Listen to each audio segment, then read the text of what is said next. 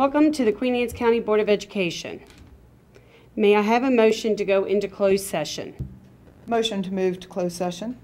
As permitted by Section 3-305 of the General Provisions Article of the Annotated Code of Maryland, I move that we go into closed session to discuss personnel, HR report, administrative items to include transportation report, confirmation of appeal dates and times, the minutes from August 2nd, future meeting events. In September 20th, we have a work session scheduled for 11 and an appeal session scheduled for 3, and October 6th, a board meeting beginning at 4:30, closed session, 6 o'clock open. Thank you, Sharon. All in favor say aye. Aye. I second her motion. Oh, that's right, I'm sorry. Sorry about that. Okay. All in favor say aye. Aye. Aye. Sorry. All opposed say no. We will return at 6 p.m.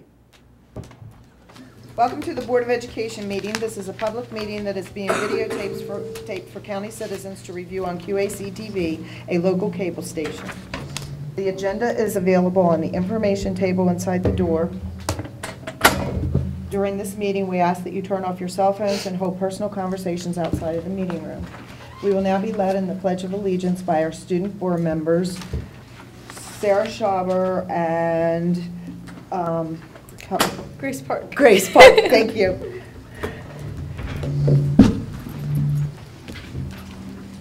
I pledge allegiance to the flag of the United States of America and to the republic for which it stands, one nation, under God, indivisible, with liberty and justice for all.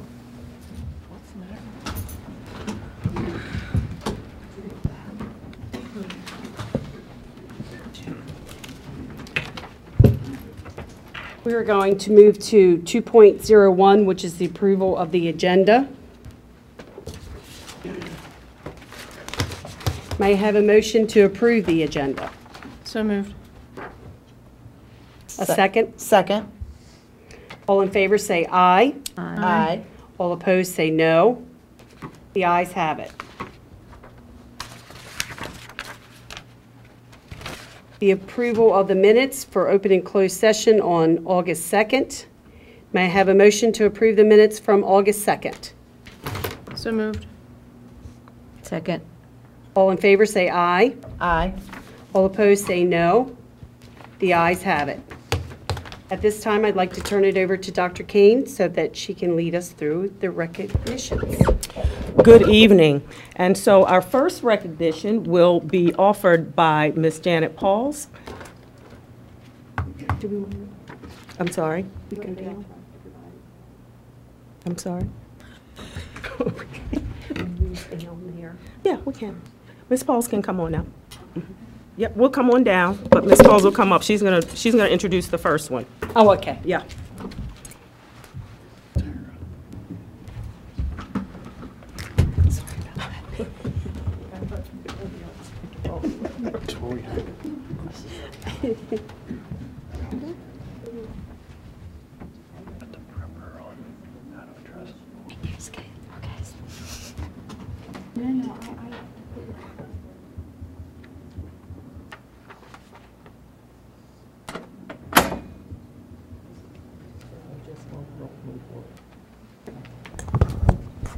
Okay. So it is my... Come on, get it right. It is my pleasure this evening to introduce Ms. Barbara Thurber and to recognize her for her dedication to Queen Anne's County Schools.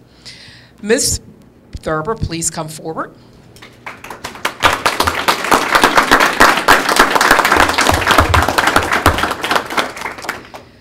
So in November, we lost a supervisor in curriculum and instruction.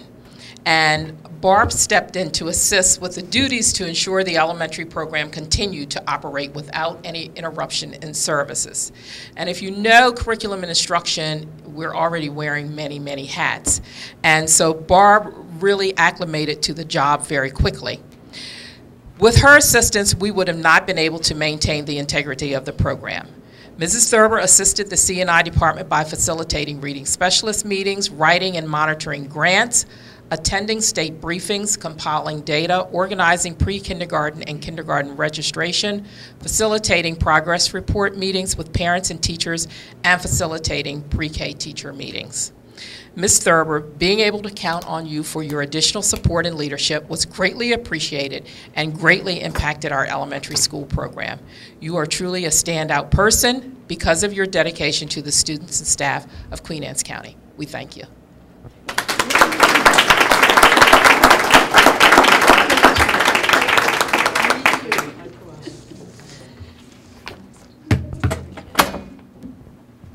Can I get a picture really quick? Alrighty. 1, 2, 3. One more. 1, 2, 3.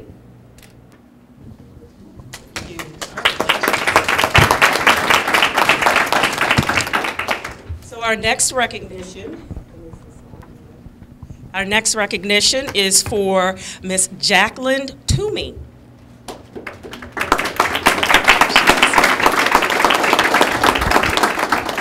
Jacqueline Toomey is a teacher specialist at Stevensville Middle School. She has been such an integral part of the leadership transition at Stevensville Middle School.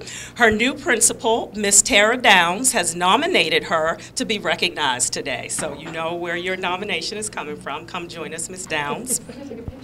Oh, you come join us up here. We'll make sure you get a picture. Her personal and professional knowledge of building administration, from new schedules to faculty meetings, provided the leadership team with a valuable source of information that has ultimately led to a smooth transition for Ms. Toomey, for Ms. Downs. Ms. Toomey presented her professional knowledge of the school improvement team process at the June administrator and supervisor meeting. Her input and guidance at the building level of SIT meetings, at school improvement team meetings, were paramount in providing a good foundation for establishing goals for this coming school year. Thank you so much for your leadership and ability to provide for everyone at Stevensville Middle School, from teachers, students, and for your new administration. Thank you so much.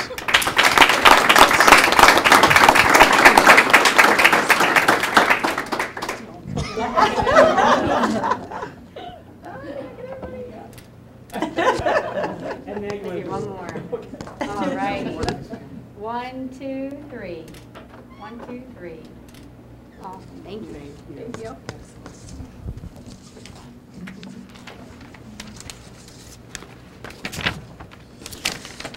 Our next recognition is for Marlo Kopich and, or if I'm saying that incorrectly, Coppage, and Matt Carty.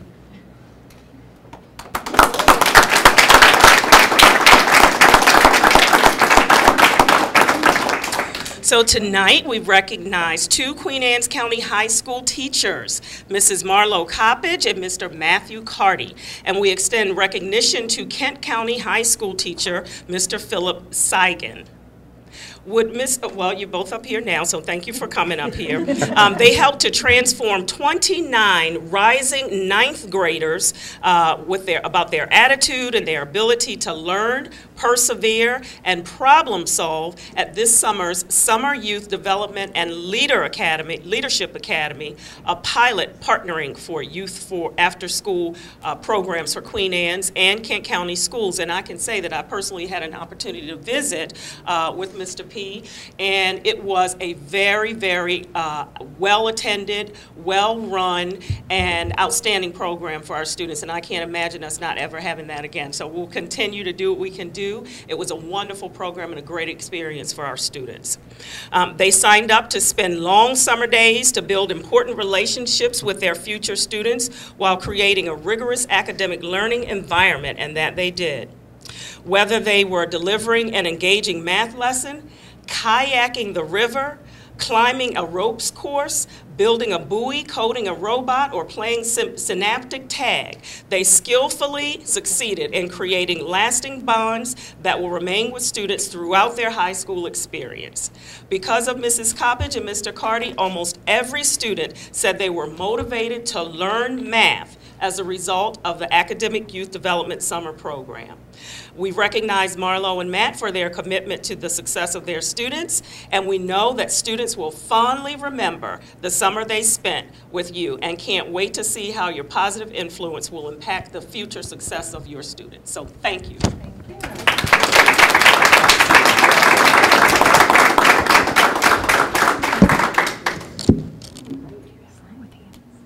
One, two, three.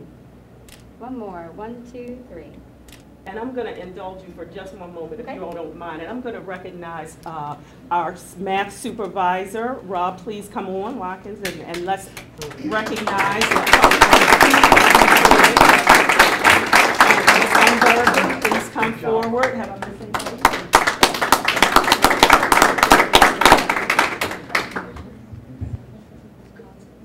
McAllister, Krista McAllister, come on up. We want to recognize everybody involved with the program. And Miss who? Where is she? Ah, there she is. Come on up. Come on up. Everybody's in a picture. Yes, that's right. It takes a village, right? It's a big picture. Absolutely. All right. 1, 2, 3. Last one. 1, 2, 3. Thank you. Thank you.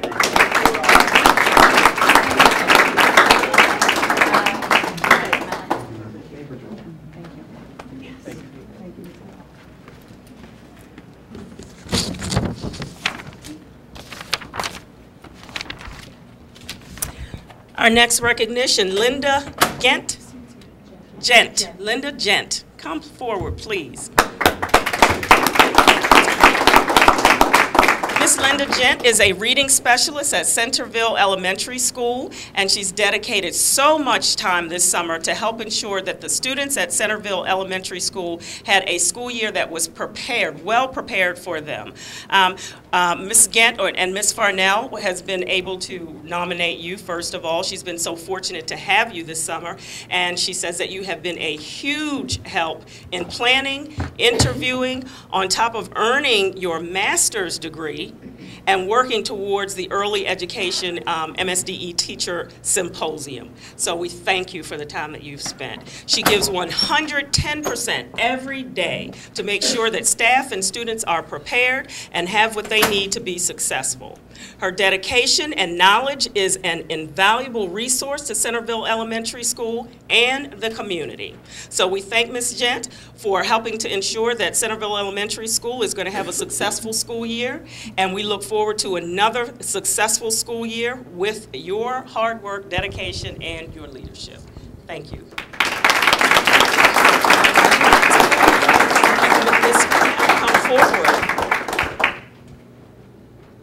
Is there anybody else who wants to recognize you too? Okay, all right, great. All righty. 1, 2, 3. One more. 1, 2, 3. Yes, thank you.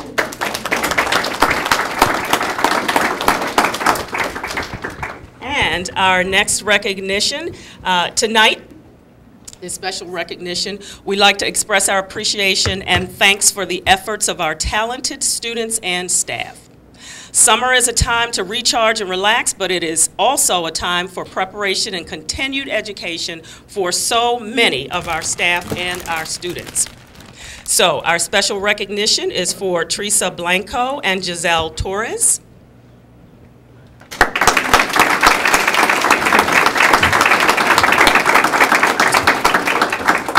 So we'd like to recognize these two Sudlersville Middle School students for their hard work and time spent at Sudlersville Elementary School. Miss Teresa and Giselle reached out to Mrs. Susan Walbert asking if they could volunteer their time with the Summer Migrant Program. So they asked to do this work, so good for you. After Mrs. Walbert described the work that they'd be doing, they both responded with awesome, and when can we start? Outstanding. They worked every single day of the program creating bulletin boards, engaging with 1- and 2-year-old students, and reading with students. By the end of the program, students were begging to have Teresa and Giselle in their classroom. Mrs. Walbert looks forward to having them become a part of the program next school year or next summer. After the program ended, Teresa and Giselle helped Mr. Walls stamping textbooks and organizing classroom materials. Mr. Walls and Mrs. Walbert cannot thank them enough for their dedication and hard work at Sudlersville Elementary School with the migrant program. So we thank you both for being such great role models for Queen Anne's County Public Schools, and we are so very, very happy and looking forward to having you both back on next summer. So congratulations. We have a special presentation.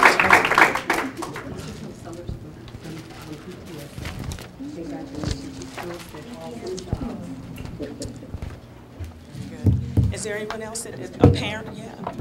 Okay, and Mr. Kenna, come forward, please. And we'd like to see if we have parents here. Yes, by all means. You've got to recognize parents. And Maria.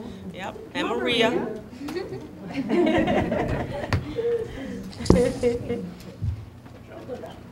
are you? All righty. We all set? 1, 2, 3. One more. 1, 2, 3. Thank you.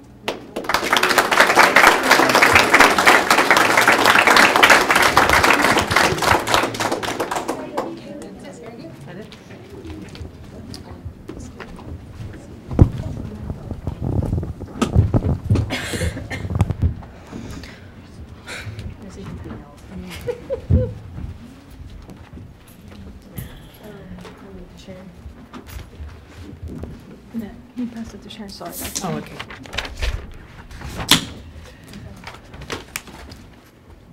Okay, so, yeah.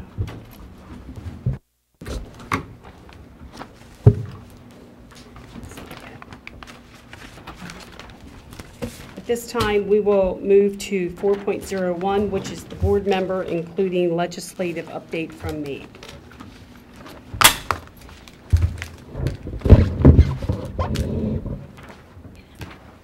We haven't had any meetings yet. Oh, I Our was first just meeting getting ready to is say, is we haven't had September anything. 18th. September 18th is our okay. first one.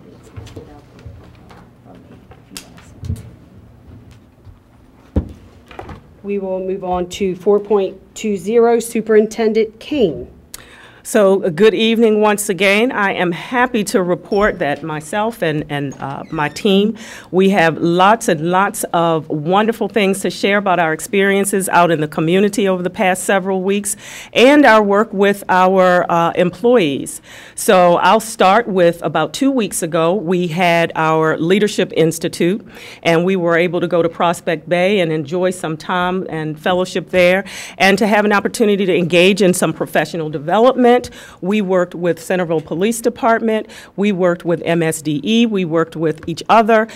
We got some updates on some upcoming guidelines for employees. We had lots and lots of information from our curriculum and instruction staff, just getting us prepared for the school year. Mr. P will share more information about some other professional development that was offered.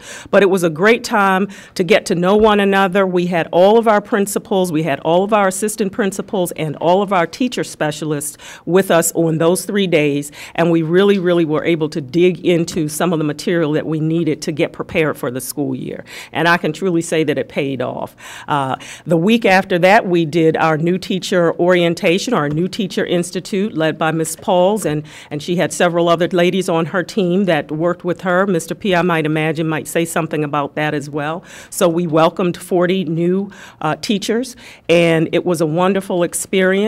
They had an opportunity to ask questions, to engage with the curriculum and instruction staff, and really get to understand what's going to be expected of them as they enter the classroom. We also, the week after that, engaged in professional development with teachers, and I can tell you that all of the preparations that happened, and even a few weeks prior to that, we met with our bus drivers, and we had an opportunity to have lunch with our bus drivers and get to know each and every one of them. So it has just been a really, really wonderful past 3 or 4 weeks, and all of that paid off as we opened school on yesterday. And I can tell you, it was a model school opening. Mr. P, myself, my executive team, we've all been out in schools and had an opportunity to ride the bus, so that's a tradition here in Queen Anne's County, and I enjoyed every second of it. I had an opportunity to ride Barbara Wallace's bus at the Sudlersville area, and we went to all of the communities, and we were able to say hello to parents and grandparents and welcome our students on the bus for the first day of school. I think we were more excited than they were, but it was a wonderful, wonderful first day. So we have had an opportunity to visit all 14 schools. We have our 15th school visit that we'll do on tomorrow, and otherwise the buildings were spotless. Thank you, Mr. Pender, and all of our custodial staff. Lunches were served, so all of our Sodexo staff. Teachers were prepared, instructional assistants, administrators, all of our specialists. Everyone was prepared, had an opportunity to talk with parents, grandparents. It was just a wonderful school opening. So I say thank you to all of our community, all of our support staff, everyone who made it possible for us to have an outstanding first 2 days of school. And then, of course, on tomorrow, we welcome our youngest ones. So our pre-K and our kindergarten students will welcome them for their first day on tomorrow. And we just had an outstanding opening of school this year. So that's my report, and I'll stop because I can go on and on. Well, sounds like you've had a fun It has couple been days. wonderful. It has. Absolutely wonderful. And so we'll go to Mr. P. Sure.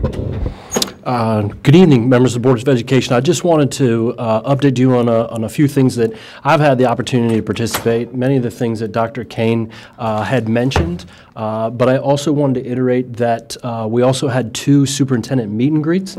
Hard to believe that was August 14th and I believe the 21st at Sudlersville Middle School as well as Stevensville Middle School. Both of those were well attended, and I know everybody was anxious to engage with an opportunity to meet Dr. Kane, and those were very, very positive things. I also had the opportunity to attend with Dr. Kane on August 23rd, the second town hall meeting that took place at Mattapique Elementary School for the families and the community impacted by the tornado. We were there. Mr. Engel was there as well. He actually spoke. We wanted to make sure that we reached out to the community so they know that we're here for them, to make sure that any issues that they had, any of their children had, that we're there to prepare, whether that was school counseling or any other issue. So we haven't heard of any reports, although we've had some materials that we've donated that we'll be getting out to schools shortly. But that was a great community event as well.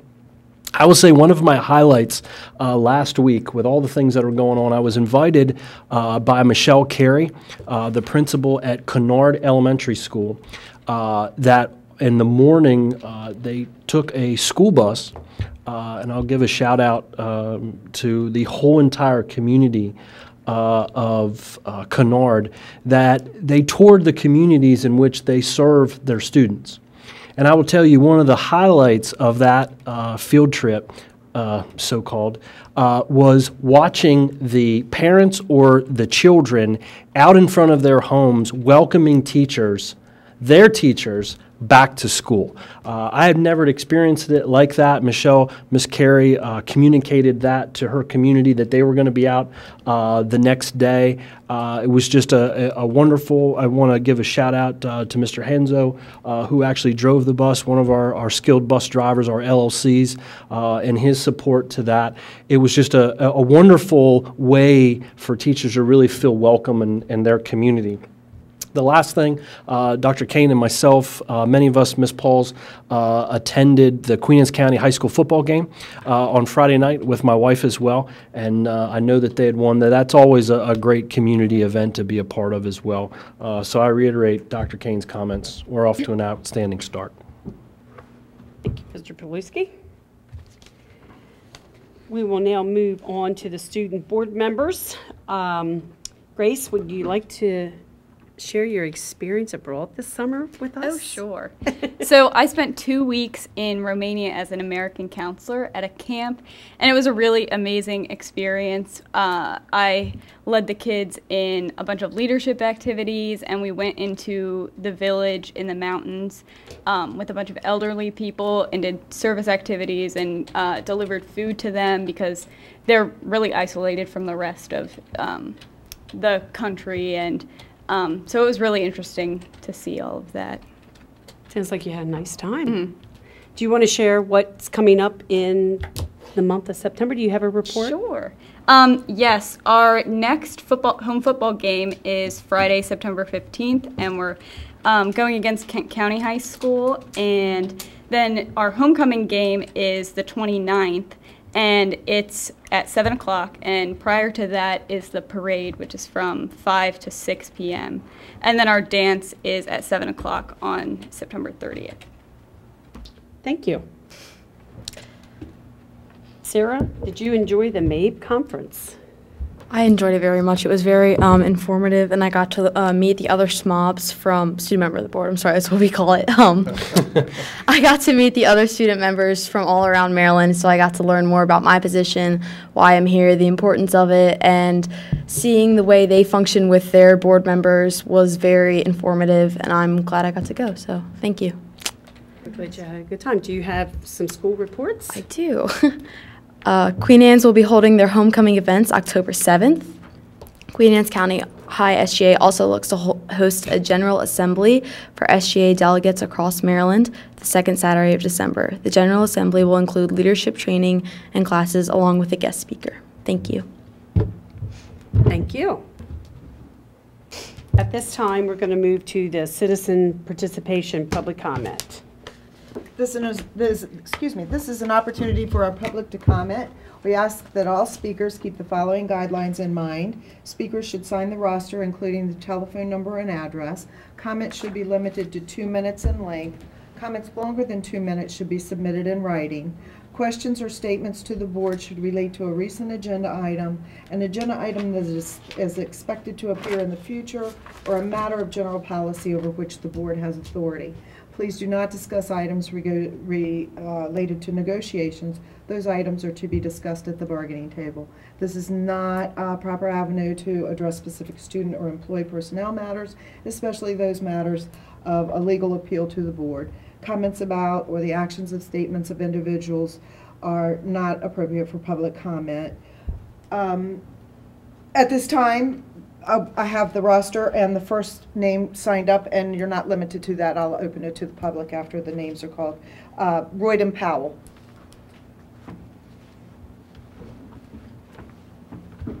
Shall I? Yes, you can sit right there. Whatever's more comfortable for you. I can speak standing up. Good evening. My name is Royden Powell, and I'm here tonight on behalf of the Queen Anne's County High School Alumni Association.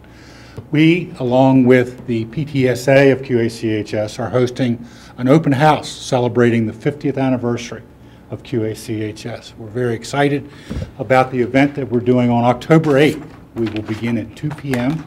in the lobby. We're hosting a variety of exhibits, which will include memorabilia over the 50 years. We're offering tours of the school. We're also producing a video, which will air in the auditorium, which will be a collection of vignettes from a cross-section of alumni, staff, and administrators from the school over the 50-year period. So we're excited as those pieces are coming together. So we'd certainly like the board to be a part of that. At 4 o'clock, the Alumni Association is hosting a reception at the American Legion in Centerville, and we'd like you to join us for that also. I have some flyers. I have a few copies of flyers I'd like to leave with you. I'll circulate them during the break if that's appropriate, but certainly wanted to make you aware of our anniversary celebration and invite you all to participate. Thank you. Thank you. Thank you. The next name we have registered is Julie Ranelli. Good evening. Julie Ranelli, resident of Stevensville, member of the American Library Association, with a letter. I think he does need you to be by the mic there so you can sit. With a letter from... You can sit if you'd like. Yeah. Okay, thank you. Mr. Powell just wanted to stand, but you can sit. Okay, as long as the light's on the mic, you're fine. Okay, thanks. I have a letter from the American Library Association president and the president of the American Association of School Librarians. Today, more than ever, students must learn to navigate an increasingly complex information landscape to succeed in school, in the workplace, and in society. As Queen Anne's County schools begin another school year, we commend the Board of Education for providing students with the information literacy experts who prepare them for this very endeavor. As you begin planning for next year, we urge you to ensure that those experts, your certified school librarians, are available to all Queen Anne's County students moving forward. We recognize that districts must examine how programs impact student learning, particularly when faced with budget challenges. As presidents of the ALA and AASL, we have reviewed years of research and we have seen what works firsthand. Consider a Pew Research Center study in which 83% of teachers indicated that students are overwhelmed by the quantity of information available online, and 60% said the increasing array of technologies makes it more difficult to locate credible information. That second finding was echoed in a recent Stanford University study that found more than 80% of middle school students struggle to distinguish credible news from sponsored content online. There is, however, good news. Maryland's own Harry and Jeanette Weinberg Foundation commissioned an analysis of more than 60 library studies and found that student achievement is higher, from reading proficiency and research fluency to graduation rates in schools with effective school library programs.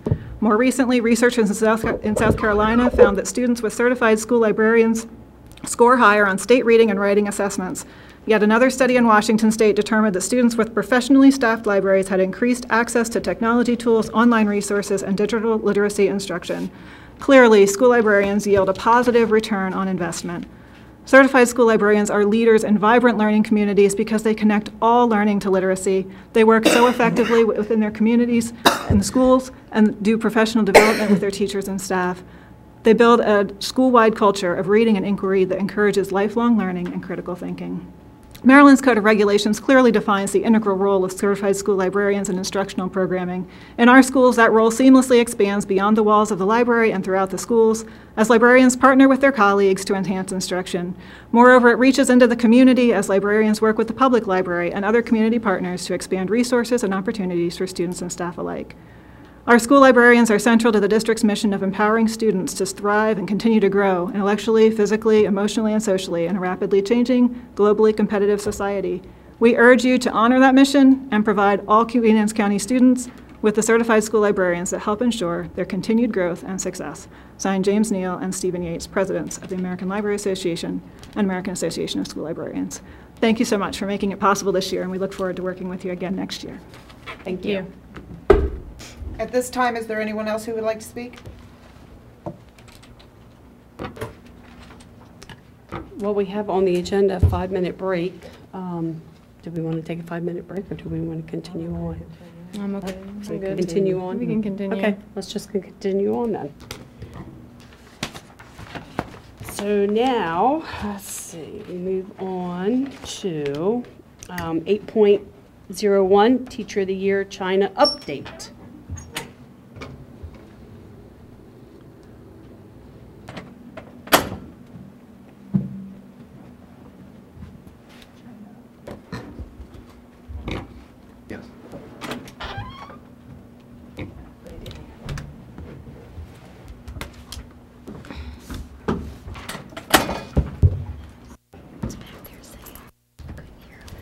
He stopped once the light came on and says that he can always hear when the lights come on.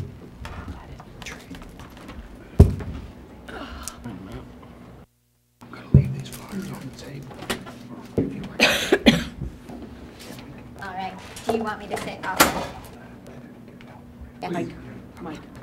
Well, you don't have to sit, but there's a mic there in front of you if you want. It's your, That would be your great. choice.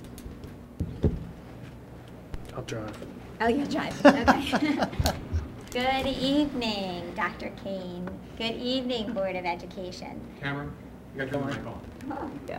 We're going to try it. Do I have to start that again? All right. I'm Tamara Forte. I am a first grade teacher this year at Centerville Elementary School. I was a kindergarten teacher for the last 12 years, and last year I spent as Teacher of the Year for our county. I had an amazing experience that I don't think a lot of people really understand.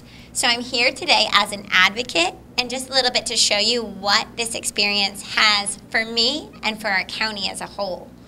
So can you go back 1 second?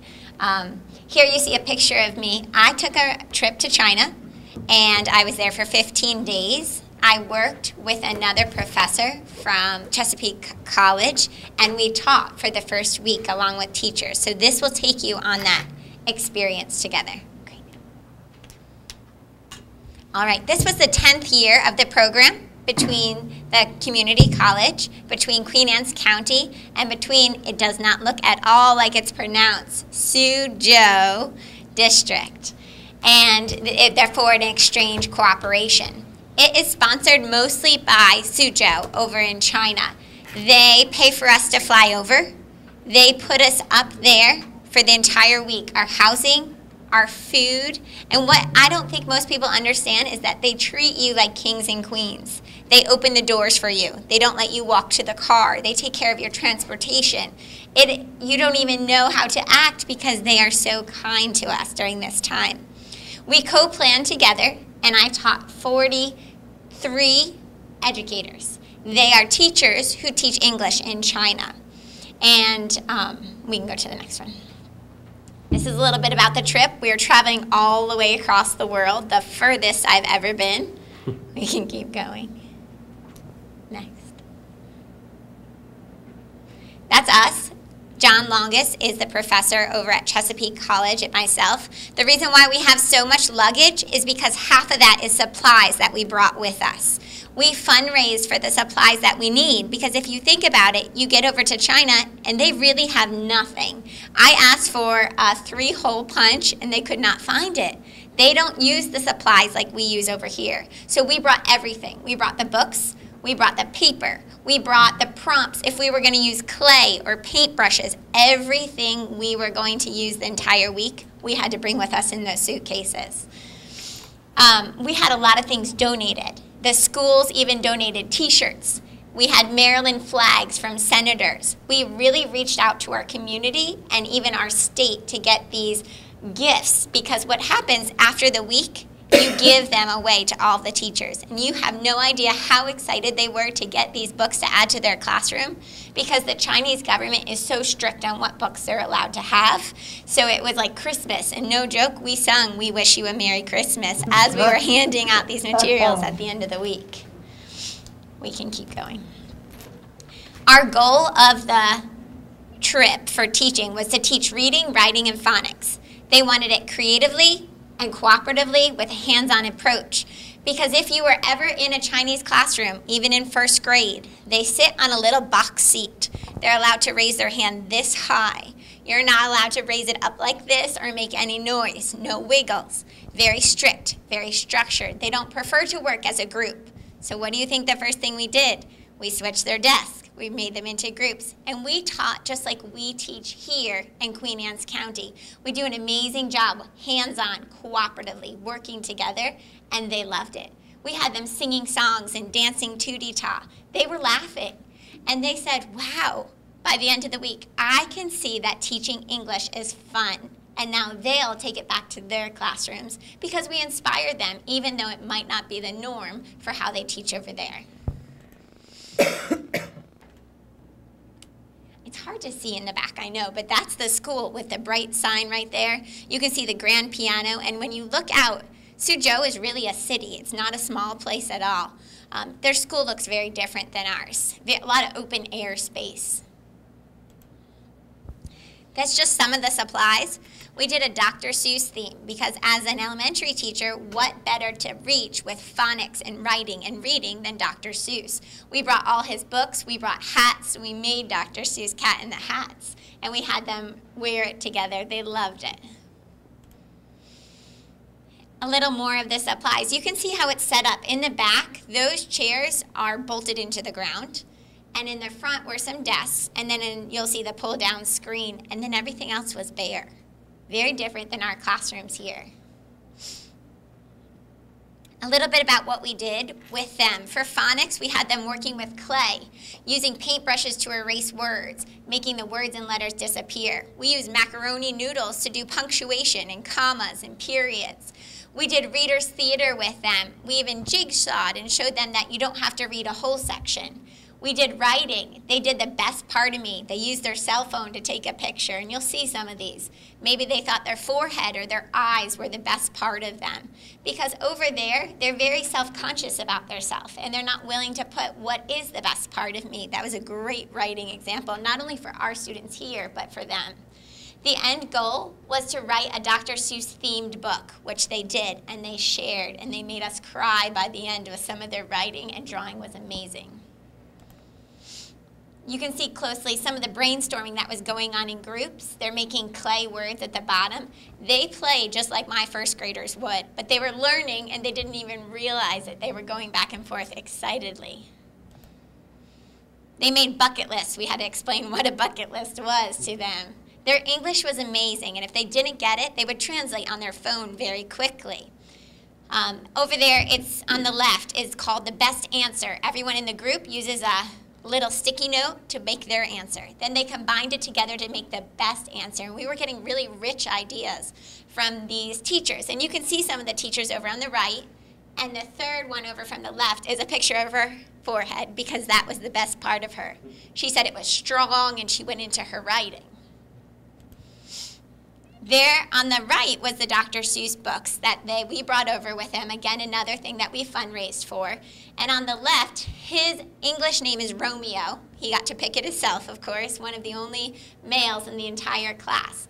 And in their story, if you could see really close, is me and John. And they were talking about a cloud that wanted to learn a different language, and they came back to the United States with us to help learn the English language. It was an awesome story, and I felt privileged just to be drawn in their books, to tell you the truth. There's some of our Chesapeake College donated a lot of t-shirts. We had some from the middle school. Sudlersville was very kind. Kennard, Centerville Elementary, all donated just shirts they might have had that they weren't using, and they loved it. They were so proud to wear them that even the next day when we met them, we saw them wearing their t-shirts. There's our Queen Anne's County brochure. I told her, would you like to come work in our county? So I was still recruiting over there. On the right is a flag that one of the senators sent to us, and they loved it. Our flag is beautiful, so they were very proud of it too. A lot of working together. You can see they're on their phone. Drawing is very important to them. They would Google how to draw something before they would freehand it, because over there, music and art lessons are very important, and they're amazing artists. So I went back and I said, what is our goals of our county? And I wanted to show the board, show our audience here, that this trip highlights everything that we're focusing on. What I highlighted, well-educated. These teachers are amazing, and they inspired me because they're always wanting to learn the English language, another word. They changed their phones to English settings to push them to want to know the language better. It's globally competitive. If we are knowing our counterparts across the world, now I know first grade classes across the world that I can do pen pals with. We can write letters. We're making our community for Queen Anne's County grow, and it's caring. It's amazing. By the end, we were serenaded. We were given more gifts. We were made to cry. In English, they would sing to us day after day, oceans apart. I can't sing, but it was absolutely amazing, the gratitude they had for us going over there. Our core values are all aligned to this program. It's innovative, it's learning-centered, the management, the social responsibility, valuing faculty and staff. I cannot thank the Board of Education for picking me and allowing me this opportunity, because I was changed professionally, I was changed in my own life as well, and inspired by their work ethic and how everyone, no matter what they did, from cleaning the road to serving ice cream, did it with all that they had. The person at Cold Stone served you your ice cream. She brought you water. She cleaned the windows. In the 5 minutes that I sat down, she did everything. And she worked with an ethic that we strive for here every single day. It was amazing. That came out kind of weird. All right, and I just went over here. Oops, sorry. We realized, those teachers and us, that we have more in common than we have different. Teaching is hard. Reaching our students, meeting the needs that we have, that they bring to us, is hard, and we brainstorm together. How can we reach these students? What do we do if they don't come without breakfast. And you know what? Our cultures are different, but at the same, we're all focused on getting every student to achieve. And it says everyone works hard no matter what. The pride that they had in their work, their food, their architecture, they love this collaboration with us. And I look forward to, we can hit the next one. That's me with Susie. Susie was our helper, and me on the left, a little sightseeing. She was absolutely amazing, another first grade teacher. Next one. I want to show you on the right is their school lunch. They're allowed to have as much as they want, and it's very healthy. There's fish in there and rice. On the top is dumplings that we made. We learned how to make dumplings in the shape of fish and moon, and we went to a Kung Fu fighter's house to make this. So all of the weapons are right behind me as I'm making dumplings. It was amazing. This is what every lunch and every dinner looked like over there on their dime. They were so gracious. Eat more, and the round spins, eat more. We were invited to the government offices, and what they prepared for us was absolutely beautiful and so full of gratitude.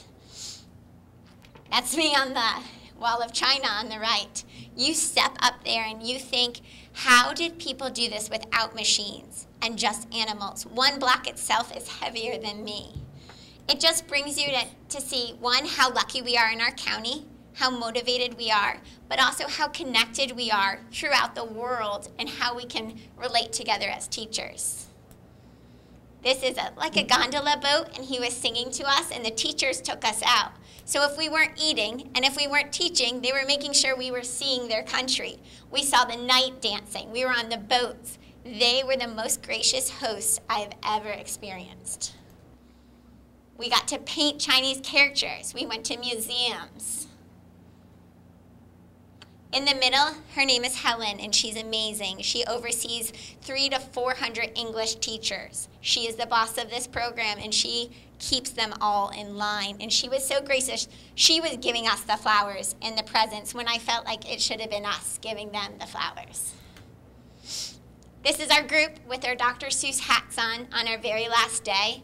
It says, I cannot thank our county enough for selecting me to represent our country all the way, our county, all the way across the world. It was amazing, it was life-changing, and it was an experience that forever changed me. I hope this program continues. I hope it strengthens, and I hope that we are able to invite them back over. These teachers we've had in Queen Anne's County before, and we need to continue to grow the relationship with Chesapeake College and our county, even if we have some meetings and talk about what's our next step, what can we go forward with. If you research a little further, you'll see that Sue Jo put in a gazebo at Chesapeake College. That gazebo and then a fancy statue rock, all of these things, thousands and thousands of dollars that they've given us presents to build this relationship together. So it's something to look into. It's something to nurture and increase. It was absolutely amazing. Thank you all. Thank you.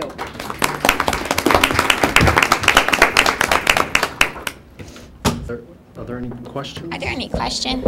Well, I don't have a question. I do have a comment, and I concur 100%. I've had an opportunity to go 3 times, and if somebody said, would you like to go again tomorrow, I would say, let me go pack my bag. Because there are so many outstanding opportunities for us to learn. So I guess I do have a question. Aside from the comment that you made about continuing the partnership, or I don't know if, I don't think we're sister cities or anything like that, but I've had those types of relationships. And also College Board has a fabulous trip that they send educators on and that kind of thing. But I guess my question to you is, what are you bringing back to your classroom? What have you learned, and what have you been able to garner from that experience to put into practical use in your classroom or at your school? Well, I feel like in our county, and especially, am I on? Yeah. Especially in my classroom, that a lot of times we just focus on ourselves, or we focus on what's right in front of us. We focus on the Chesapeake Bay. We focus on what we can see out our window. But now I bring a whole nother approach, and we've been there 2 days. I've already started to talk to the boys and girls about how I traveled across the world. And we talk about different learning. And now the best part is they want to pen pal with us, writing. It's bringing it to show them that how connected we are, and remembering that we need to get outside of our bubble a lot, and we need to take part. So in the learning, I moved up a grade this year from kindergarten to first grade, and I know when I did teach second grade, there was a part, they involved Japan in there, and just to involve that culture back in. And also, if we have students that are from that area, that also enriches me. So it's basically broadening my teaching abilities, because we had to work together a lot, and that first day was hard. We had to communicate back and forth. We had to set boundaries. We had to set rules, because the way we learn is so different. And again, that was something we had to establish. You know, you need to look at a speaker, not be on your phone or not talk or not rush after the first direction. So again, that makes me take a step back and realize about my teaching strategies, about parents, about families that might come from other countries, and also just bringing that into my classroom. I love culture, and I was in it, and I want them to be able to be in it as much as possible, whether that be sending little things back and forth in the mail, or getting emails, or writing to a buddy, just broadening the horizon for all the students and parents that I come in contact with. Thank you for that. So I'm looking forward, and I'm sure our curriculum instruction team is, to having more conversations with you and thinking about how we might all capitalize on your experience and continue to build and possibly do some of that teacher exchange. And I would love to bring them over. That would be amazing for We can exchange pictures. Yeah. Thank you. Have a good Thank you.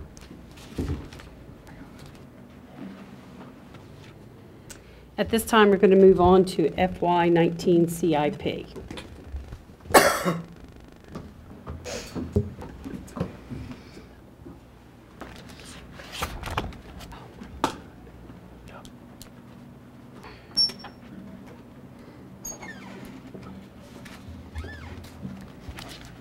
Good evening.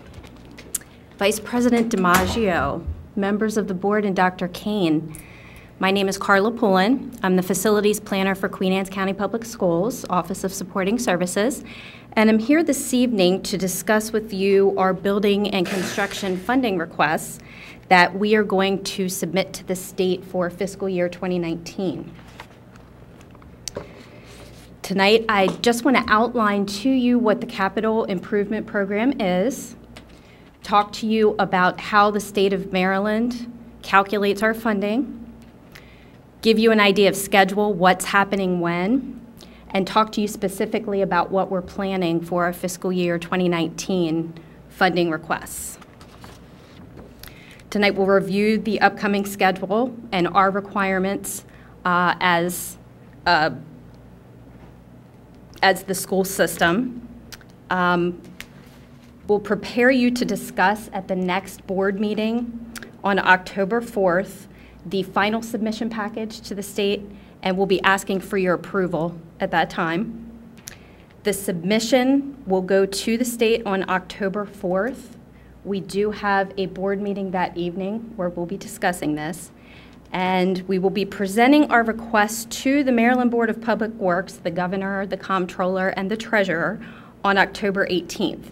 In fact, we were just notified that we were scheduled for a meeting a week earlier as well. So we'll be meeting with the public school construction folks and then with the Board of Public Works on the 18th. Our capital improvement program is a two-part process.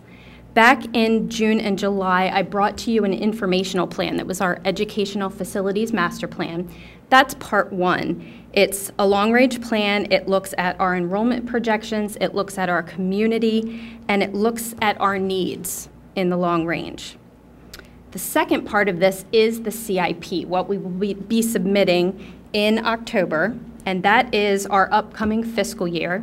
It looks out a little bit at future years, and it looks specifically at our funding needs. What type of money and assistance do we need from the state? The types of projects that we look at for the CIP are prioritized projects. These are age and building condition. We are relying very heavily now on the facility assessment documents that we've talked to you about for quite some time now to determine what those priorities are. For a project to go to the state for funding, it has to be over $200,000 or more. Any projects that are anticipated to be under $200,000 are typically funded locally, so we will be asking the commissioners for those. The CIP program is a requirement that's written in state law. To be considered for school construction funding, we have to submit this document. So that's why I'm here to explain it to you tonight and then to ask for your approval in October. We have a statewide cost share formula. It's a cost share split. The state gives us a portion, and then the local community, local government, gives us the other portion of those costs. The way this is calculated, it's a formula that takes into account a number of different items. They look at participation in state programs by the county. They look at free and reduced lunch percentages. They look at unemployment rates, per capita income, and population growth. Currently, we have a 50-50 split between the state and county funding. So essentially, for eligible construction costs, the state gives us 50% of a project. The county then puts in 50%. They are recalculating right now these percentages for the next 3 years. This is not formal in any way yet. The last information that I saw was that we'll bump up just a tiny bit to a 51% state formula, and that would take us to 49% with our local funding. How's this calculated by the state? First, what they do is look at our projected enrollment per school, per project, and then they multiply that by a square footage number per student. For general projects, it's 108 square feet per student, and that gets us to the eligible size for a project. Step 2 is they take that eligible project size, they multiply it by the state cost per square foot. Every year the state determines what the cost of a new building or renovation should be. Last year, the cost started at $265 per square foot. They did give us a little bit more toward the end of the cycle at $293 per square foot. We hope we will stay at least there or above. And so we look at the project size times the state cost. That gives us our eligible construction costs. Just to give you an overall view of our submission schedule, the Educational Facilities Master Plan happens in July. We submit our CIP in October. In March, we go to the county government with our requests, and then funding doesn't become available for those projects until July 1. The exception for this is planning and design. That is not something that is eligible for state reimbursement, and we typically are looking at that 1 to 2 years before a project will go under construction. So that happens a little bit in advance of the typical CIP schedule. Our priorities for fiscal year 2019. We will be asking for assistance from the state with 2 large systemic projects this year. This is the Churchill Elementary School chiller replacement and the Kent Island High School chiller replacement. These are HVAC projects. The chiller is a component that cools the water. The water's then piped throughout buildings, connects to the air handlers, and it's essentially what cools our air in these buildings. Churchill Elementary, we anticipate that a chiller would have a 15 to 20-year lifespan. Churchill Elementary, we are getting to the end of life with that. It's 17 years old and has been exhibiting some signs of wear. Kent Island High School, this system is 16 years old. We're looking at staying ahead, because it is such a large building, staying ahead of any needed repairs and looking at the efficiency of that unit as well. So the second part of the equation for fiscal year 2019 is what we will then request from the county at the beginning of next year. We know that the bond capacity of the county right now is limited due to the courthouse project that they're currently constructing. So our goal will be to request money to repair items that showed up in our facility assessment that were either in the poor or the failed column. So far, we have started to take care of a number of these items, but if we look at the current list, there's still about $5.5 million worth of items that are listed in the need for repair column. Now, with that being said, many of these items are asphalt projects, so about $800,000 goes to parking and to asphalt repair. And what we'll be doing as part of our prioritization is looking at the building needs first. And then part of this money is also looking at the central office building. There are about $3 million of repairs that have shown up in the facility assessment as poor and or in urgent need of repair for this particular building. Things like fire alarm and fire doors, which can be life safety issues, parking lot site lighting, which doesn't exist here, wood window replacement, plumbing replacement for the entire building, and HVAC systems. The central office, when you look at our facility assessment, in 10 years, we're looking at probably a cost of $5 million that needs to be spent on this building. In 20 years, probably more like $7 to $8 million.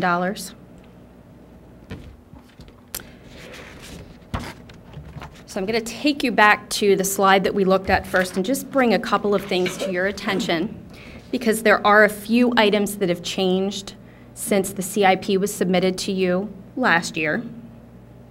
Given the current anticipated costs for repair and replacement of the central office building, we would like to start to discuss with the commissioners the possibility of a feasibility study.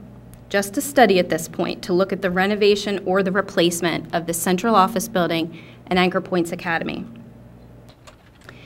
Unfortunately, this project would only allow us a small amount of state funding because it doesn't house a large number of students. Our Anchor Points Academy, if we look at roughly 50 students there, that would allot about $1 million to this project. So that's why we feel the need to begin those discussions with the commissioners, give them some of our rationale, and that shows up as our number 3 item on this list.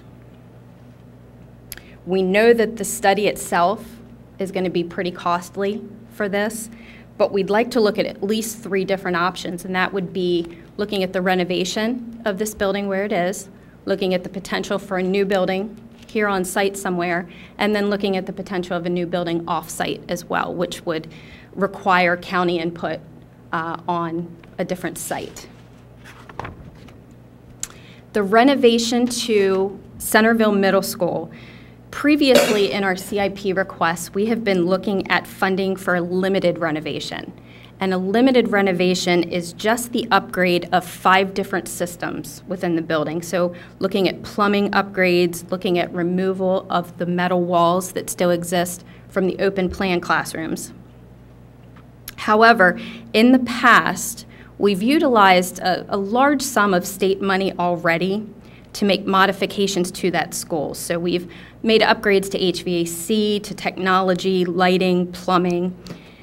Because that work has taken place less than 15 years ago, the state will require that we deduct that money from what we're eligible for. So that starts to creep into, very quickly, the money that we'll have allotted for a limited renovation. So what we would like to propose is that the best course of action would be to wait and do a full renovation of that building. It has not undergone a renovation or an addition since it was built. What that would entail would be planning approval in 2022, so extending this project to 2022, and then beginning construction in 2023, 2024.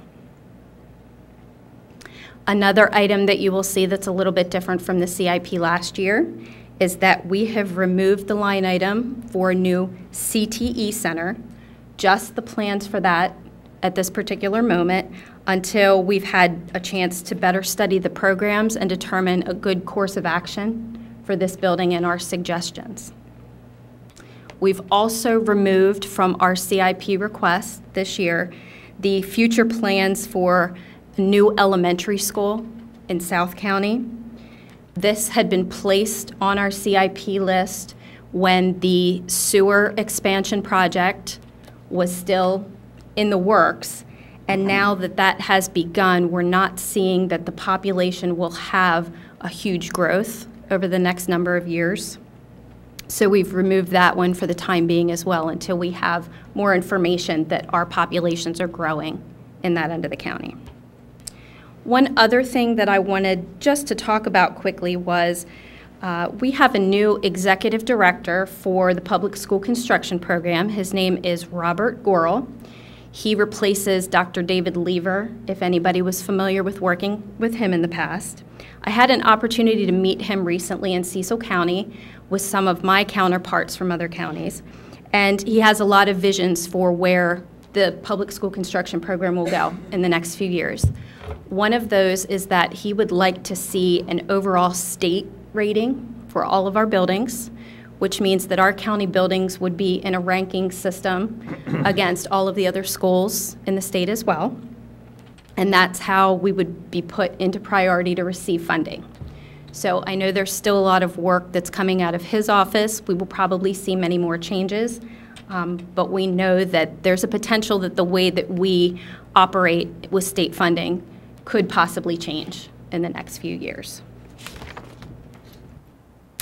So in conclusion, by September 20th, I will make the CIP full submission available for your review.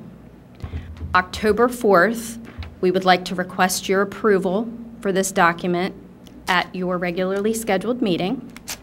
On October 18th, we will then be meeting with the Board of Public Works to present our request for the year. And by November 30th, the state asks that the county gives us a commitment to support any of the projects that the state is looking at funding. And if you recall, this causes some difficulty with the county because they haven't yet received, at that time, November 30th, they haven't received a lot of the requests that they'll be getting from other departments. And they have supported us in the past, and we appreciate that. I am available to answer any questions that you might have. And I would also welcome you to contact me if there's anything that you think about in the meantime.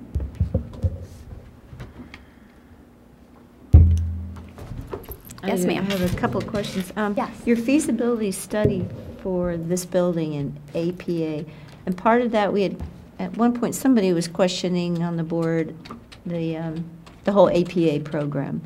And is that going to be part of that? Because it was, you know, there were some ideas of doing that in the actual schools, and so. At this time, again, why we have added this to our CIP document is that we want to start the conversation with the commissioners. I think there is still a lot of conversation to be had about the future thoughts for Anchor Points Academy. One of the benefits of maintaining that entity within the central office is for funding, and also the possibility that we could look at state-of-the-art technology, state-of-the-art classrooms in that building, because it would be a new facility that might be beneficial to the students at Anchor Points Academy as well.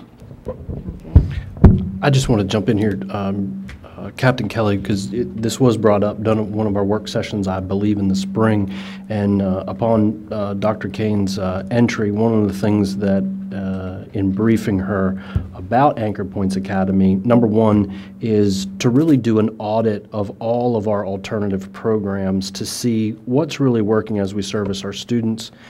Does it make more sense to maybe move an alternative program back at each one of the high schools? Does it make sense to redesign alternative education, attach it possibly or potentially to a new central office in order to receive funding? So I know that's something that Dr. Kane and I have spoken about, and we plan on doing an audit within the next month that we'll share that with the board on some of the strengths of the program, as well as maybe some of the areas of challenge that we need to rethink about. Thank you. And I agree with you on that. I don't have a definitive, request either way on anchor points. I see pros and cons. And you're looking at all the alternative programs. Is that the idea where you're also looking at the curriculum to for the additional help students get out there, the interventions, and we had talked about that last year. Sure. Is that all part of what it will? It will be a comprehensive review, if you will, of the entire program, how we're delivering the curriculum, looking at our online program, how students enter the program, how they exit the program. As you know, that's been one of our dropout prevention strategies that we've used very successfully. So we'll be happy to update you once we conduct that and have the findings and bring that back with some recommendations. Okay, great. Another one I had was the feasibility study that we had talked about for the mid-county or between the two high schools CTE. Have we completely dropped that? Because that was like, I think, about a $500,000 item. And because you were talking about, well, it's because you dropped the South County Elementary School idea because we don't have the population. Yeah. We still have Mattapique Elementary overloaded. We still have a 9th grade annex. We still have all the problems at the high schools with portables. And I know, in fact, that there's some classes for the 8th grade going up into the 9th grade annex. So I don't want us to be behind the 8 ball when we get to that point. Sure, and it is something that we're keeping our eye on definitely. We have regular discussions with the county. When the construction for the sewer project began, we sat down and met with them. And what they anticipate in their first few years of building permits is to see an increase of approximately 140 students in all grades in that area. So we do realize that there are issues, especially at the high school, and we do still have in our future plans the potential for an addition to both high schools, knowing that if we do see a population increase in that area, the middle school then that houses part of our high school students, we do have problems there, and there could potentially at some point be an issue at Mattapique Elementary. In the next 7 years, the enrollment projections don't strengthen it enough to have support from the state for funding on that level, but that could change. Could change quickly, could change easily. Okay, on the high school thing too, in conjunction with that was this feasibility study for, instead of just putting additions at the two high schools, is that the thing we want to do, or do we want to build the CTE school, which brings in all of those trades and things into one school, and better use of the high schools, separate high schools on the outside? That was all part of that feasibility study, which we delayed that when we did the assessment, the facility assessment, because that cost about the same thing. So, and we were okay with that. That was a couple of years ago, and so I'm just wondering. I'm afraid to completely drop the concept unless you've been given word that it's something we shouldn't be considering. No, and I don't think the idea that the concept is completely off the table. What the state has asked us, because every year we continue to put it out a little bit further, the state has asked us what our commitment is, where the numbers are that we are seeing, and at this point we don't have that information. So that is something that over the next few years I think we will be looking at, and I think that there's potential for the CTE programs maybe to even expand, and that would give us more information to go with. Again, I don't believe that it's something that we're taking off the table, just off the table for right now, so that the state isn't looking at potentially holding funds for that in a future year. So one of the things that we like to do is to really get a handle on the CTE, the career pathways that are going to help our students earn the skills or learn the skills and earn a livable wage, so that we're ensuring that what we're teaching and what we're preparing our students for are reflective of workforce demand. So we need to do an assessment of our current, thank you, Mr. Pender, of our current CTE programs, look at the numbers where we currently have students, and we really need to build that program. We have a lot of partners who want to do good work with us, and so we're geared up to begin having those conversations and those meetings with partners to begin to build those programs and ensure that we're building the correct career pathways that align with workforce demand. So we've got some work to do. So it's not off the table. We just want to ensure that what we're looking at is going to be funded, and it's really going to respond to demand. Great, because I think part of your expertise was a lot of experience in that area, so I look forward to that. Thank you. Yep, thank you.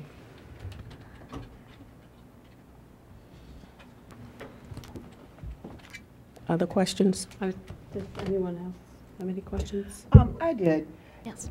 In the event that we did do a study and we determined that this building needed to go and a new building would be put in its place and perhaps here on site, do we have space for that without tearing this down first? Potentially, yes. Oh, okay. I didn't know how big our grounds were beyond the parking lot. Yes. And anchor points. Yes, they're in the back lot here. That's where they also land the helicopter a lot of times. Gotcha. Okay.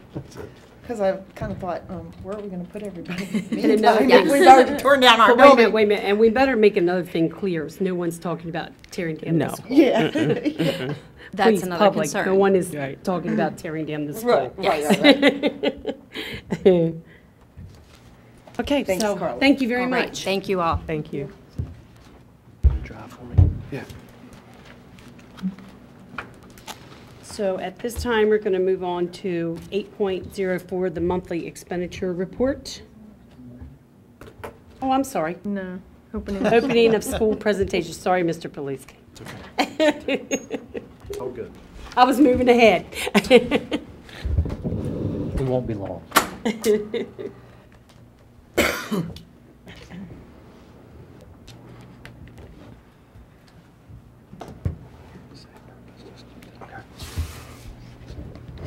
Good evening, Acting President DiMaggio, Acting Vice President George, Board Members Harlow and Kelly, and Superintendent Dr. Kane. For the record, my name is Greg Paluski, Assistant Superintendent for Curriculum Instruction, and I'm honored this evening for our executive team members, as well as myself, to share with you this evening our opening of schools report for the 2017-2018 school year. Joining me this evening are my colleagues, Mr. Sid Pinder, Director of Operations, Mr. Mark Farley, Director of Human Resources, and Ms. Robin Landgraf, our Chief Financial Officer. The purpose of our report this evening is to update you and communicate with you key items from the Departments of Curriculum Instruction, Operations, Human Resources, Budget, and Finance. And this evening we will begin with the Department of Curriculum and Instruction. Instructional leadership. A key component for a successful school year started in June of 2016 at our two-day Leadership Institute, when all of our school leadership teams worked together with central office staff, unpacking their data from 16-17 school year and conducting a root cause analysis to identify gaps in student learning with a focus on equity. Teams worked on updating their school improvement plans, identifying key strategies to put in place for the coming school year, strategic professional development plans to support classroom teachers, and improving teaching and learning, the bottom line of the business of what we do. Finally, our Innovation Center teams reflected on their deliverables and planned for the 17 and 18 school year. Another key element was our three-day August Leadership Institute with all of our school leadership teams that received professional development on a variety of topics, including 17-18 classroom instructional expectations, monitoring practices, platforms for analyzing data, curriculum updates, school discipline, bullying, harassment, and bias-motivated incident reporting, cultural proficiency, equity, school safety and planning, human resources, budget and finance, and operation updates. This Leadership Institute is a successful initiative and for our successful school year. Finally, we have 4 new principals to Queen Anne's County Public Schools, 2 new assistant principals, and 2 principals in their second year.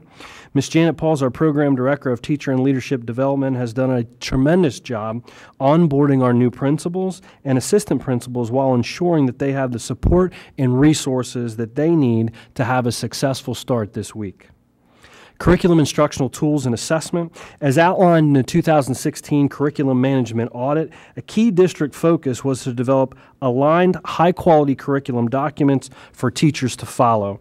This summer, our dynamic and dedicated curriculum instruction supervisors, under Ms. Paul's leadership, led our curriculum development writing teams in the creation and revision of over 60 curricular documents. These documents provide teachers with more clear expectations on the standards to teach, options for delivery, and ways to measure student learning.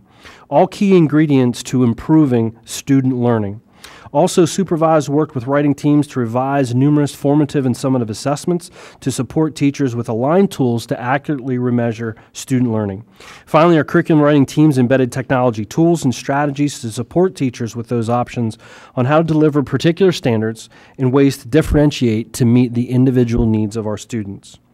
Materials of instruction. One of the major new materials of instruction adoptions for 2017 and 18 school year is for grades K to 5 elementary science. The new Houghton Mifflin Harcourt Science Dimensions programs provide teachers and students with hands-on interactive activities, both in print and online materials aligned to the next generation science standards. All elementary teachers received 3 hours of professional development last week and an opportunity to become more familiar with the materials under the leadership of Mr. Michael Page, our supervisor of science.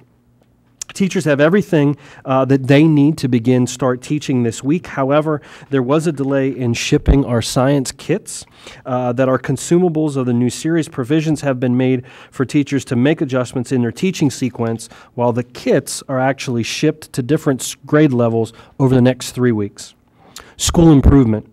This year, we worked with all of our school leadership teams to communicate the structure of our superintendent monitoring visits that will take place twice, once in the fall and once in the winter at each school. The purpose of each visit is to monitor school improvement plans and strategies, further unpack the gaps that exist in student learning data, and engage each principal and his or her leadership team in closing those gaps, especially among African Americans, special education, English learners, and farm students. Evidence collected and information gathered during the visits will be used to inform further professional development for our administrators. And finally, professional development.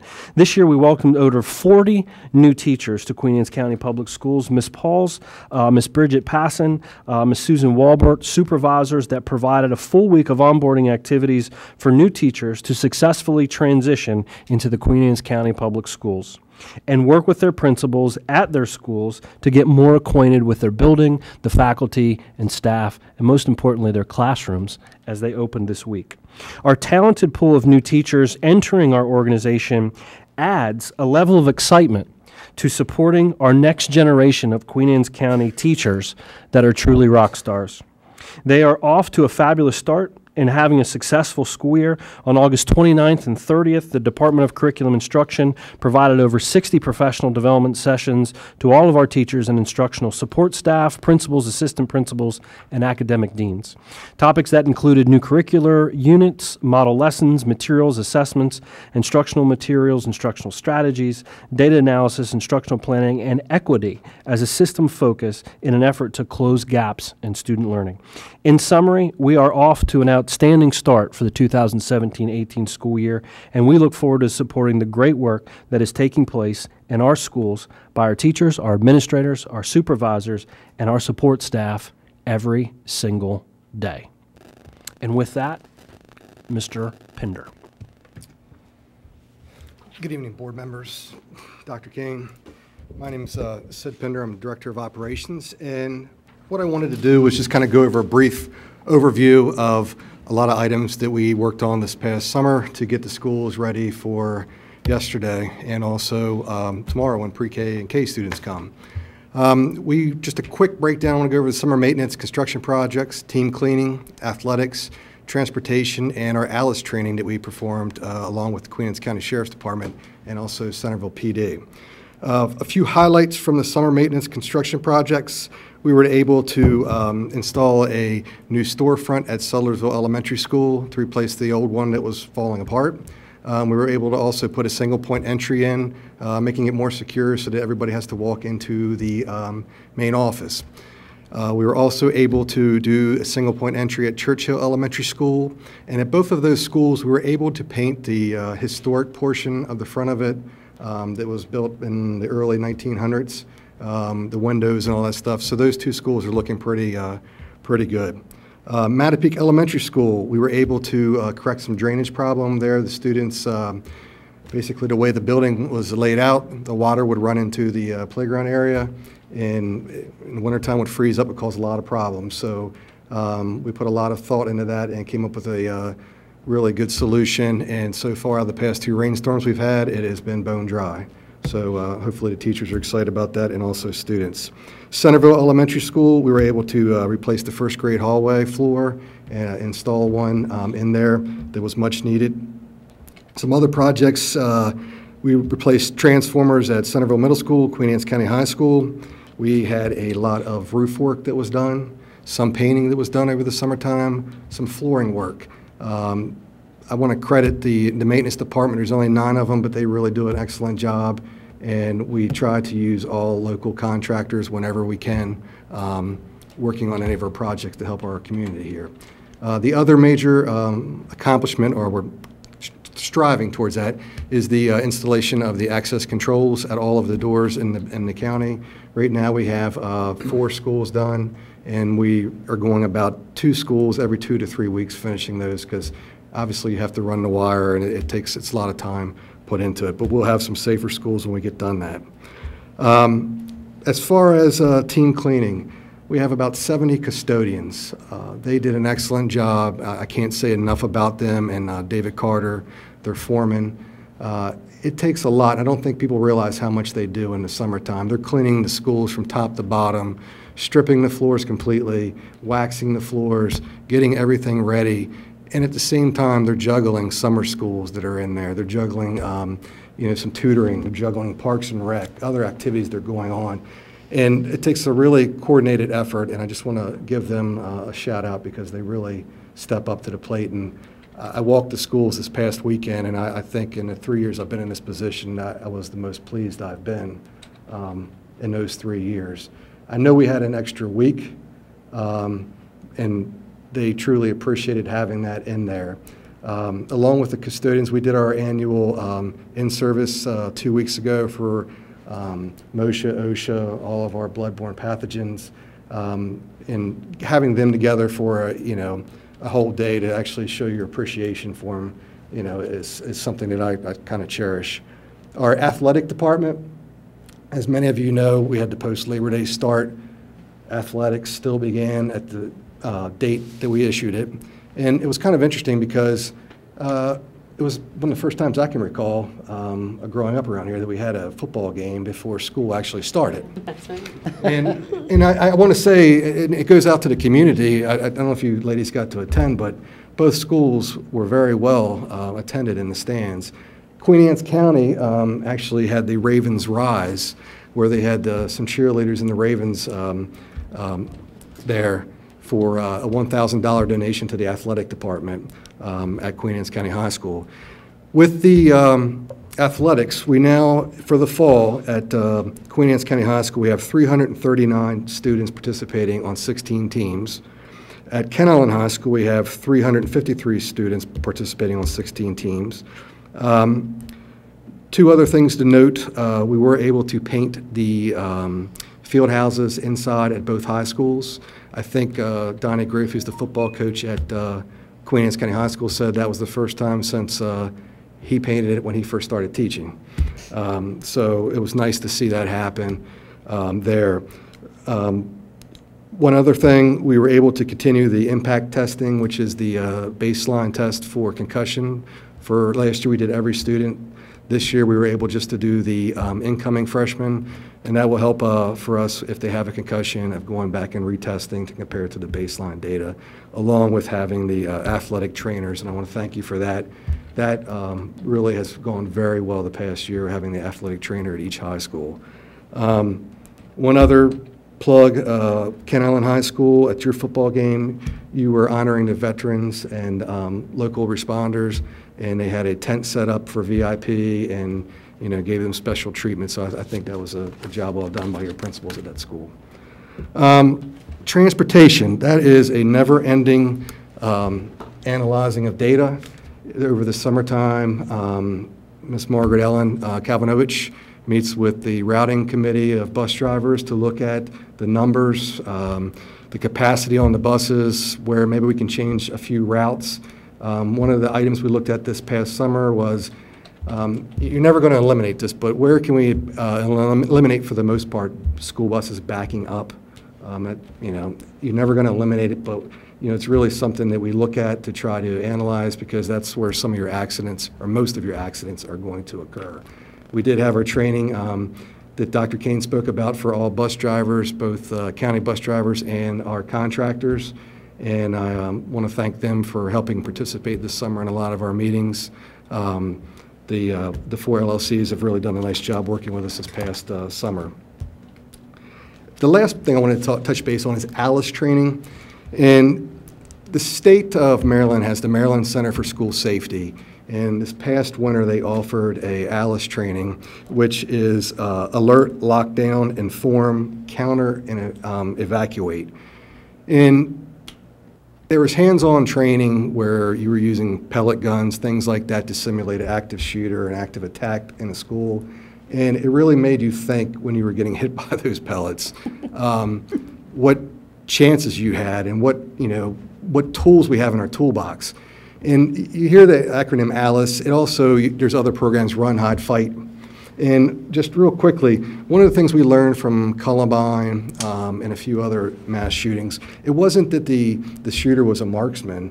It was how the students were instructed to line up against the wall or underneath the tables. So they were very easy targets. Now, it's kind of a hard concept, because as educators, you want to know where all of your students are at all the time. But one of the items is, fleeing, evacuating. If the opportunity exists, can you get out of a window? Can you get out that door and run down the hallway? And trying to empower the teachers to have that concept of, hey, I don't have to ask the principal for this decision. I mean, we're going to make it, because we want to save as many lives as we can. And, simple things like taking a belt off and putting it around the door closer. We were able to put blackout blinds, up there. We're teaching them how to barricade the doors if they have to barricade themselves in there.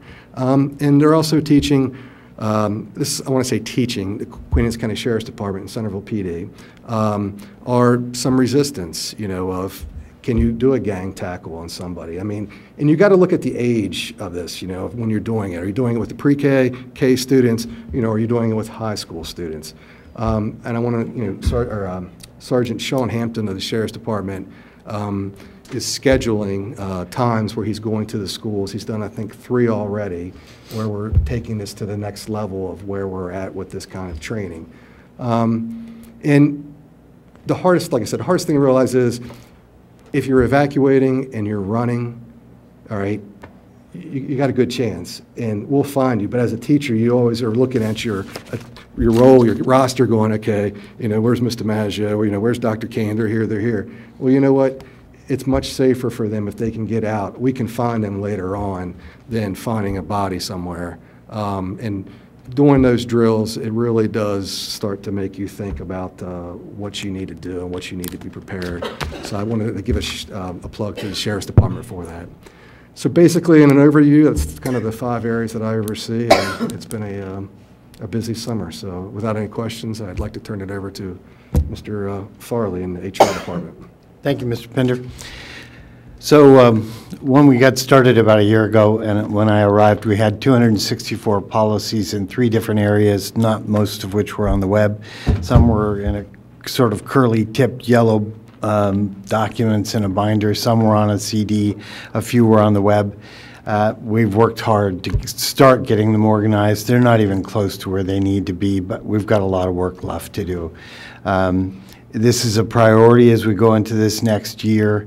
It's a priority for everyone's benefit to get them organized and decide which ones are the most important, and to create a calendar of what order we're going to take them in and who's going to take the lead in them. Our communications function, the web, the social media, how we'll roll out videos, how we'll address Twitter, and who's going to do what in what order is our next priority. As social media changes and everyone understands their role in it and how we can be careful and be good role models for our students in responsible use of those tools are more areas that we have to grow in and use as good instructional tools.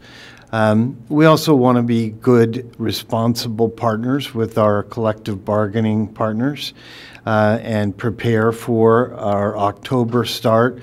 Hopefully we'll get started right on time and finish in time to move forward with our collaborative efforts to seek resources and to determine what money we have to work with or what non-monetary areas we can collaborate on so we can keep our processes moving.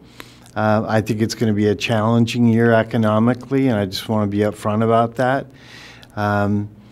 But then also to look for areas where we can innovate throughout the course of the year, whether that's in terms of our process improvements or our organizational structures to do things smarter to achieve better results so we're spending money in better ways. That's pretty much all I have to say about that. Okay. And last but certainly not least is budget and finance.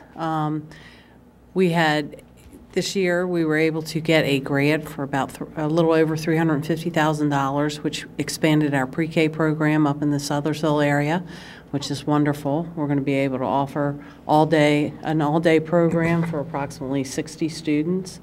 We were able to hire that grant specifically, we were able to hire 2 additional teachers and 2 additional paraeducators to outfit all the rooms that are up there that needed to be outfitted for these new pre-K programs and to buy the instructional materials for those programs through this grant.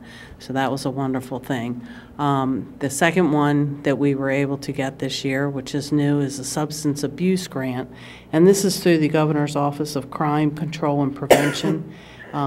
And what we were able to purchase with this grant is we're going to have 2 part-time substance abuse counselors that are essentially going to be back here at the alternative program to help those students, and then 1 part-time transition coordinator, which will help those students get back into their regular school so that they don't spend as much time back here.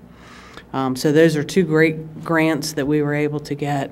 I have to give a shout out to Susan Walbert and Elizabeth Miller. She's the coordinator for the Judy Center. They applied for the pre-K grant and got that, and then Mr. Brad Engel was the one for the substance abuse grant.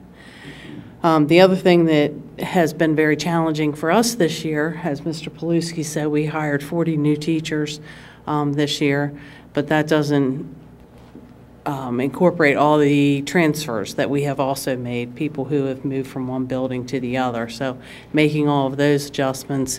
In addition to that, we have changed the platform, which we have all of our benefits. We just finished open enrollment, which was very late this year because we changed the platform that we were using from Benefit Focus to Plan Source. And we are still in the process of getting all of the files loaded and understanding how all the data exchange is going to work. We changed several other things. Life insurance went from the Prudential to the Standard. Our flex spending accounts went from task to flexible benefit administrators. So there were a lot of things that were happening that hit us as of September 1. That we needed to work through, but we were successful in getting our first payroll done. The ACH has been sent to the bank, and Friday morning the money should be in everybody's account. So, and we're working on getting all the salary letters out today. As a matter of fact, they were stuffing those. So, retiree health care premiums, we were able to switch that over. We have almost 400 people who are on our retiree health care, believe it or not. And out of that almost 400 people, over 300 of them elected to have their health care now deducted from their state retirement check. So that's going to be a very good thing for the department and saving money for the school system. The last thing I want to bring up is, in the beginning of August, I know a lot of the employees had contacted us about concerns about Anne Arundel Medical Center and Care First Blue Cross Blue Shield coming to an agreement. They have come to an agreement. I just want to make sure that everybody knows that. And on August 7th, they came to a 3-year agreement that was effective as of September 1, and there should be no disruption in care and no disruption in coverage. So just so that everybody understands that that did happen. And that's really all I have. So are there any questions for the executive team? Good work. That's all I have to say. I'd like to thank the executive team for that update. And just for our board members, what would normally happen is we would prepare a readiness for the opening of schools report for you so that you can understand how prepared we are for schools. But since we did not have a board meeting that second week in August, then school started, so today being the second day of school, we just want you to have some idea of what has gone into getting prepared for it. So thank you, team, for that. Yes, thank well you done. very much. Ms. Landgraf, I have one question, a couple questions. The PK expansion, pre-K expansion, Yes. you said, just to clarify for the public, it's not a full-day program. It's two.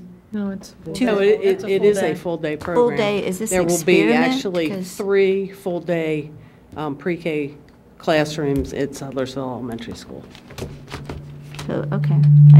Is this experiment? Because we're not, I don't understand that. It is. It's 3 pre-K classes that are full-day pre-K.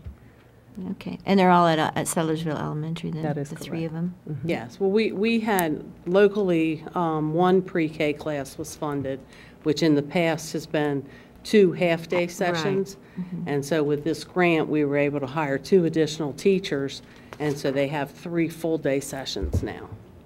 Okay, good. And then these substance abuse counselors, are those only going to be available to the APA, or would other high school kids, if they needed? Right, so there is some support for the other schools. They are housed at APA. That was how the grant was written, but some support certainly will be offered to the 2 high schools, absolutely. Okay, great, thank you. Or middle schools too, potentially. Thank you. Okay. Thank you. Thank you, Ms. Landgraf. Sure. Now we can move on to the monthly expenditure report. I guess I should have So just come on back. just stayed there. Yeah. You didn't get far. You have 2 reports. These are the standard reports that I have provided you each month. And the one is a very summarized report, which basically breaks down by category where we are in expenditures out of our $90.2 million budget. At this point, we have only spent 20% of it, which is logical because we're just starting to get paying teachers and whatnot. The second report gives you a little more detail than the first.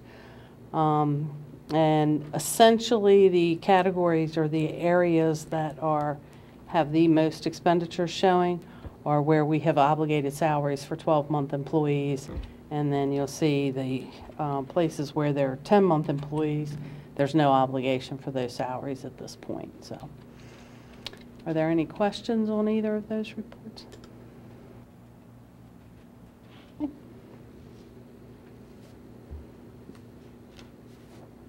Anyone? Thank you. So now we're going to move on to the current action items, and we will move on to the HR report. May I have a motion to approve the HR report as presented? So moved. May I have a second? Second. All in favor say aye. Aye. All opposed say no. The ayes have it. Then we will move on to 9.20, transportation report, new bus purchase. No new bus purchase. No new bus purchase? No, we're looking for the approval of the 2017-2018 substitute bus drivers. Yeah. That was Substitutes, presented okay. earlier tonight. I make a motion that we approve the substitute bus drivers for 2017-2018 as presented in closed session. I second the motion. All in favor say aye. Aye. All opposed say no. The ayes have it. 9.03, in-category transfer letter. This is a transfer letter that I am requesting to be sent to the county commissioners. Anytime that we have a transfer within a category between I call them objects, between salaries and contracts and those kinds of things, we need to inform the county commissioners that we're doing that. You can see that most of these are very small dollar amounts, and this is just basically cleaning up June 30th numbers and making sure that we have adequate budget to cover all of the expenditures. So I would just like to ask that this be allowed to be sent to the county commissioners. I do have a couple questions. Pupil personnel workers, what is that? I've lost what that is, Ms. Landgraf. We have 2 PPWs in the county. I'm looking at Greg to bail me out here. We have 2 PPWs that work under the leadership of Mr. Brad Engel. They serve a variety of support systems. One of the things that they'll go out to do is they'll go out and do home visits with families and with students. They also serve as part of if we have a crisis that's going on in a school, they're also part of a team that does that as well. It's more on the social service side. They also support in discipline cases as well. We only have 2. We could probably use about 4 more, but they, Matt and Leslie do a wonderful job under Mr. Engel's shop. And for example, Mr. Evans did a yeoman's job in getting us information and ensuring that we had support for students in Kent Island who may have been affected by the tornado. Okay. Mm-hmm. Okay, I just didn't remember seeing those before. And the other one is the home hospital teacher travel. I'm just interested about how many students are we servicing at home. These are maybe students that we're obligated to teach at home if they can't get home because of physical problems and things. Right.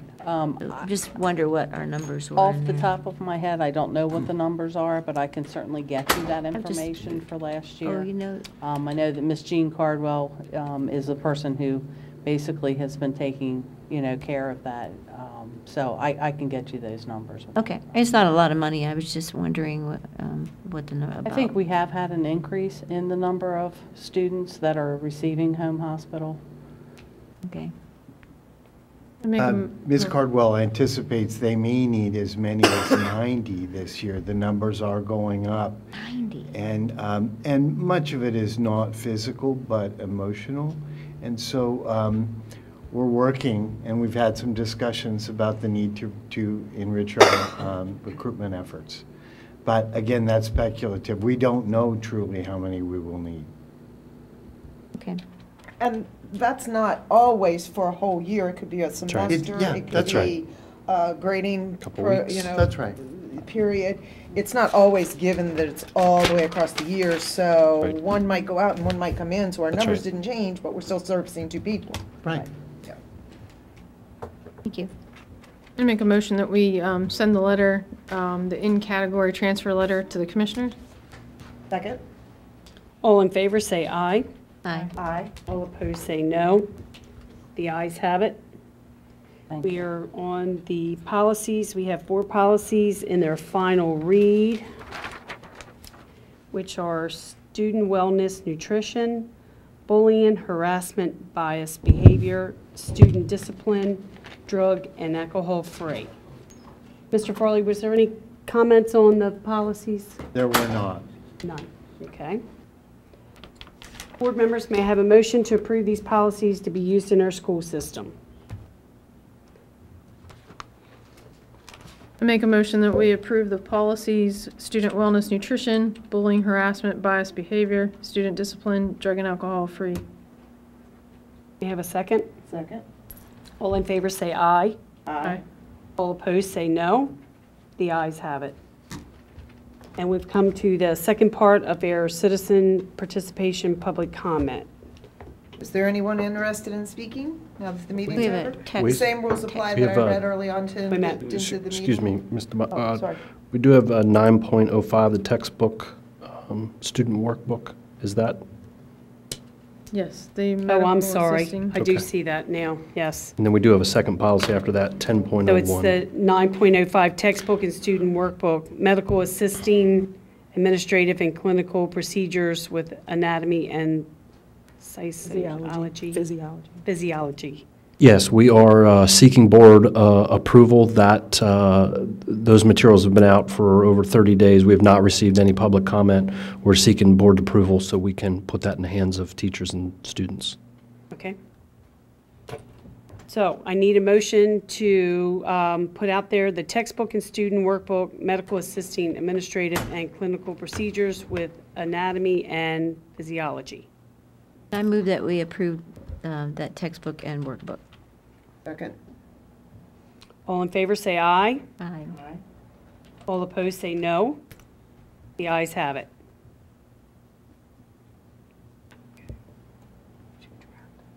Well, wait a minute, I have a 10 point. Yeah. For the school improvement policies. Yes. Or second Second read for reading. school improvement. Yes, and we were just seeking, if you remember, this is one of the policies that came out of the curriculum management audit. We're just asking for it to be moved into a third read. We have not received any public comment at this time. So we want to move the school improvement policy in for the third read then. Okay. Is it the third and final? Yeah, Third and this is final? a second, so we'll come this- back. Yes, this is the second read, so Has it been out for public comment? it has. It's now been out. This will be the second time, so it'll have to come back for the third and Oh, final okay. approval. Oh, okay. Okay, for the second, it'll go out for the second then. Yeah, For the if second. you remember, because in the July board meeting between the August, it wasn't quite 30 days, so we Right. wanted to make sure that we were following that. Okay, I make a motion that we send out the school improvement policy for the second read. I second the It motion. will come back for the third and final, is that correct? Yes. No, I thought you just said we had to send it out for the second. No, This is the second, right? All right, so we're sending it out for the third and final read. Yes. correct. All right, I make a motion that we send out the school improvement policy for the third and final read. I second the motion. All in favor, say aye. Aye. All opposed, say no. The ayes have it. Okay, so now we move to the citizen participation public comment. Is there anyone that would like to please come forward?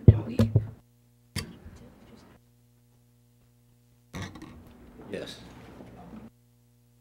Thank you. I'm Bob Simmons, and a former commissioner here in the county and a former liaison to the school board. And I heard tonight that there was going to be a reactivation or perhaps activation of a commission to look at what to do about this building and plan what to do with this building and the alternates that might be done. And I'd like to ask that you, in the alternates, consider the possibility of moving the school headquarters to the soon-to-be abandoned courthouse. It would put the school at a very prominent place in the state.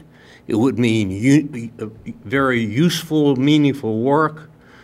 It is quite feasible to do because right now, with the automation, the improvement in electronic communications that we have, it takes up much less space per administrative activity than it used to. And I think moving the school to the prominent place in the county would be very useful. I think it would be economically worthwhile and free up the space for some other use that could help the city. They're interested in this space to be able to help develop this end of town in here. It could hopefully lessen maintenance costs by doing this procedure. And there will be a natural sort of tendency to say, well, we don't own that building. We can't plan on doing it. If you make it part of the planning and show that it is economical or is reasonable and good for the county commissioners will make it happen. They will work out the right swapping of properties and this, that, and the other. So I hope you will consider that in your considerations. Thank you. Thank you.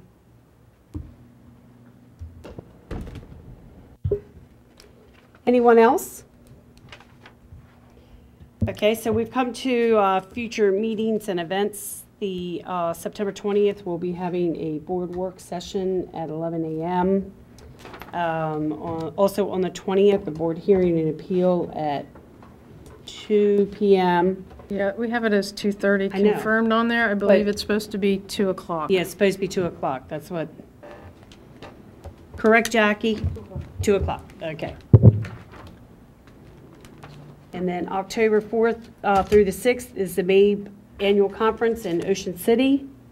October 6th will be the Board of Education meeting. We start at 4:30. We close and reopen at 6 p.m. October 18th, we have a work session at 11 a.m. October 18th, we also have a board hearing appeal at. That's also 2 o'clock. Yes. And the board meeting is October 4th. We change that?